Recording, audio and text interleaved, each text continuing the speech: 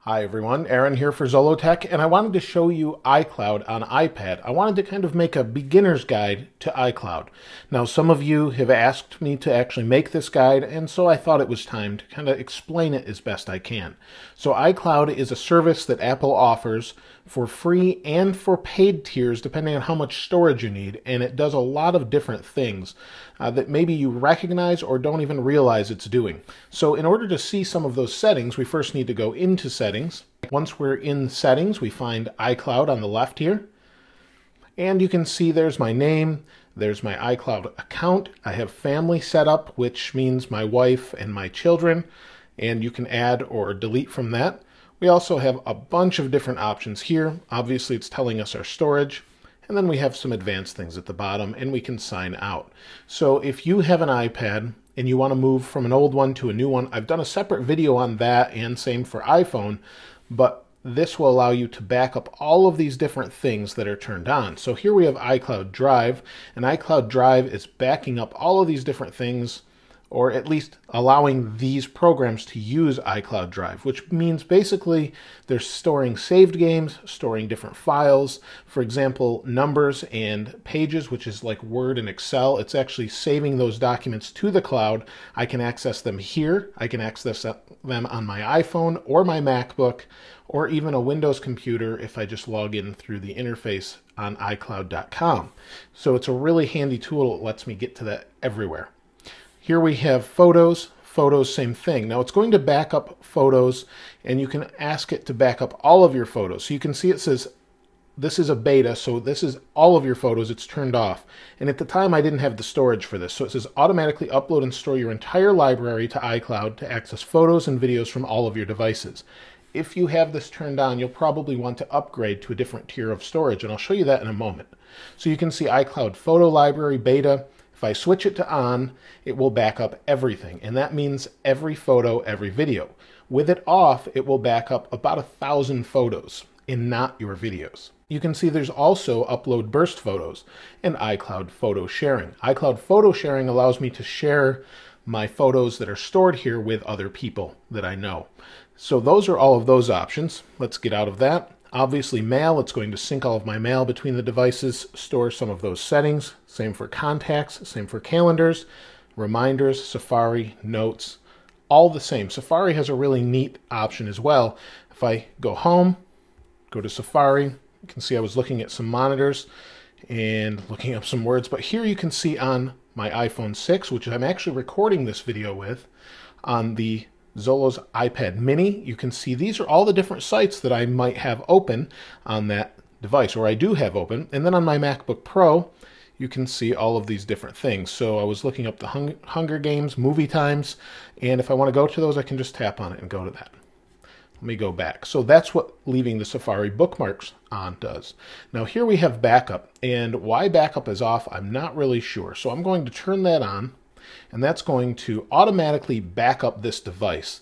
I'm not really sure why it was off. I've actually had it on to begin with, so that's nice that I've done this video and found that. So in backup, again here it says automatically backup data such as your photo library, accounts, documents, health data, HomeKit. Basically, that's how you can delete the iPad and restore the whole thing back just like you had it. That means the whole thing, just how it looks here, your wallpaper, your apps, and these configurations, everything will be exactly the same once you restore it. Now, it will take time to do that, but once you're on Wi-Fi, it will restore just by signing into this account. Now, Keychain is another thing. I'm not going to show you my Keychain because that stores all of my passwords. So say I go to a website and sign into that website. It could be iCloud.com. Go to sign in. I say, I want it to remember my password. It remembers the password. And then I go to my Mac and I go to sign into the same website. It actually asks me if I want to autofill that password information. So I can just do that. And this syncs this across all the devices that I have, and it's encrypted. So shouldn't be a problem there. There's also advanced options such as your phone number and security codes it can send you as well. On the very bottom here, you can see Find My iPad. I always use Find My iPad, And let's turn this on, send last location. So Find My iPad, this is handy in a couple different scenarios. Same with your phone. If you lose your phone, you can go locate it. You can just go to iCloud.com or go to another iOS device such as your iPhone or another iPad or something, sign in with your iCloud account and find where your phone or your iPad is or whatever you have, even your Mac. It will let you locate it. You can also do a couple other things. You can not only locate it using the Find My iPhone app, but you can send it a noise. So say maybe you misplaced it within your own home, but you don't know where it is. Well, you can tell it to alert you, and that's in Find My iPhone, the app. You can also erase it if you need to, or set it as stolen. We also have Mail and Share My Location, and Mail just syncs your mail accounts. Share My Location allows you to share your location with friends. So if you're using Find My Friends, like I do, I share my location with my family. You don't have to do that, but that's an option to do that as well. So that's part of iCloud. So these are all of the different settings of iCloud, but in theory, how do you actually access the information is a little bit different. This also does not back up your music unless you bought it from iTunes. So if you bought your music from iTunes, you get a new device, you can just go to your new device and download that music.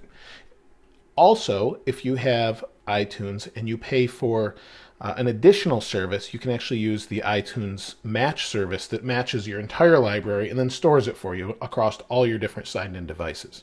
Now, the last thing I want to talk about under settings here is storage. You can see I have 12.7 gigabytes available. And total storage, I pay for the 25 gigabyte plan, which is $1 a month, I believe. Available 7.2. Change storage plan. So if we need more storage, we can do that. And you can see here's all the different tiers. So it's not the cheapest storage, but it's super convenient for sure. So if we needed all that storage and we wanted to store all of our photos, we might need one of these higher plans. We can also downgrade as well. We can also manage our storage here. So this will show us what's actually backed up. So you can see all of these different things are backed up and how much they're using. So this is this iPad. This is actually the previous iPad Air I had that I moved to from this one. And I can just delete this if I want, or it can show me how much is backed up. So it's really nice. You've got all that different options and all those different things. Now, iCloud itself, in theory, should be pretty seamless. You basically update things such as documents. We can go right here to Pages, and we'll update a document here. And this is my new document. We can type here, and what it will do is upload to the cloud any of these changes. So you could put a period, you could make some changes, and then go to another device running iOS that's yours with your iCloud account and actually see these documents and any changes that have been made. So you can see it says blank 3, and we should have my iPad Air 1 here. If we go over to this, we should be able to view the same document in theory. So let's see if it updated, and you can see right there, it just came through. And it's taking a moment. So when it allows me to edit it, we'll go out. You can see it's the same exact configuration. And it's probably updating. You can see it just said updated. We'll go here, and we have the exact same document. Now if I make a change on this iPad, it will carry over here. So we can say hello again, and eventually it will come over to here. So it just takes some time to do that. Sometimes it's quick, sometimes it's not, but in general it works pretty well. You can see it says updating one document, and it's just text, so it should be pretty quick. So you can see it just updated here, and now it says hello again, and that was in real time. So you get an idea of how quickly that actually transitions from device to device. Now again, all of those iCloud changes carry over to any of the Apple apps and any other app that's allowed to use iCloud.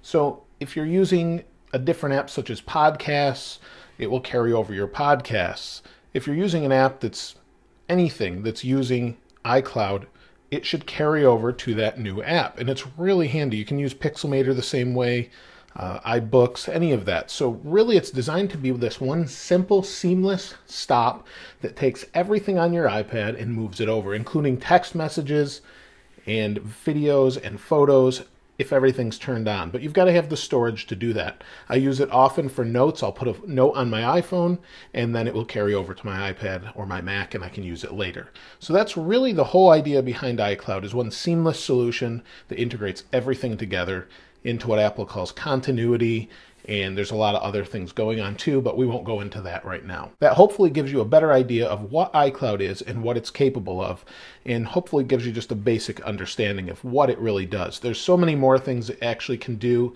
and hopefully will be used for in the future, but I thought I'd just show you that to begin with. So if you have any other questions or comments or would like to see other videos like this to help you better understand how to use your devices, please let me know in the comments below.